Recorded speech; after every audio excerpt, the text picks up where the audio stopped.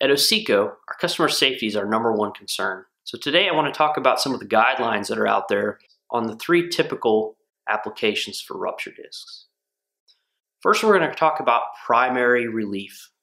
So when a rupture disc is used in primary relief applications, that rupture disc is considered the main or sole source of pressure relief for that pressure vessel or system. Whenever you have a rupture disc specified for primary relief, the most important thing to remember is that the rupture disc's burst pressure and temperature should not exceed the maximum allowable working pressure of that vessel or system. The second type of scenario that I want to talk about today is when a rupture disc is used as a secondary device. So in this case, you'll have a primary relief device, which may be a rupture disc, pressure relief valve, or pressure safety valve. The secondary device is meant to be a backup to the primary device.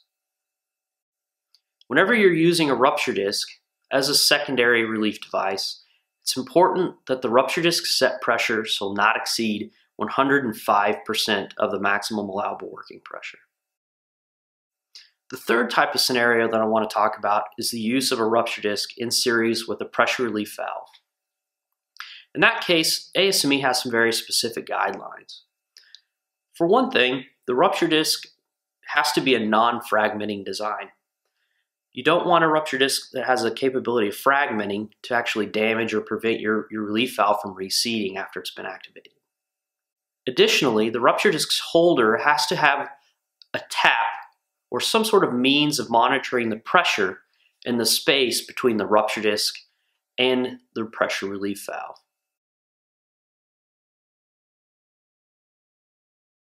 So the reason that we'd monitor pressure in the space between the disc and the relief valve is because a rupture disc is a differential pressure device.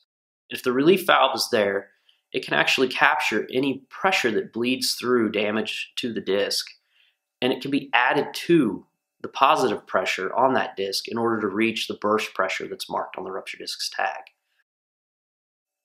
So, for example, a rupture disc with a set pressure of 100 psi could fatigue and develop a pinhole or crack that could allow 90 psi of pressure to build up between the rupture disc and the relief valve.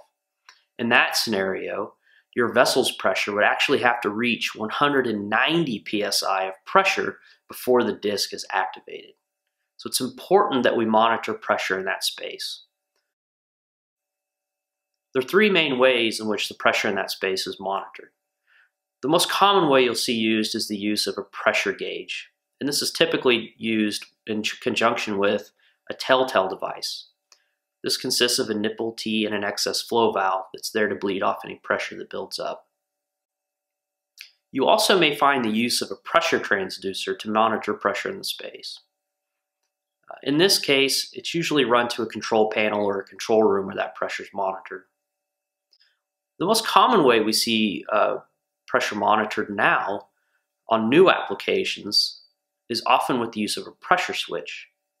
We recommend that if you're using a pressure switch to monitor pressure in that space, that you ensure that your pressure switch's set pressure is the minimum increasing set pressure available for that particular device.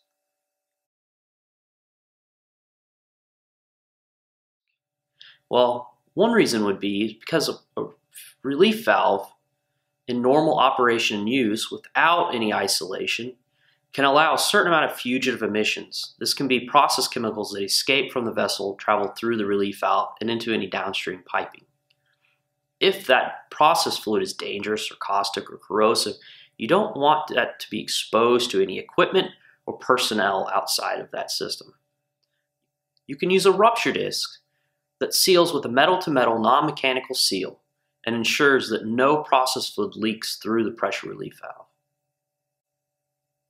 Additionally, for process chemicals that can be damaging to certain types of metallurgies, you'll see a rupture disc used to isolate that relief valve as well. This prevents any damage that can occur over time to that relief valve and extends overhaul periods for that valve.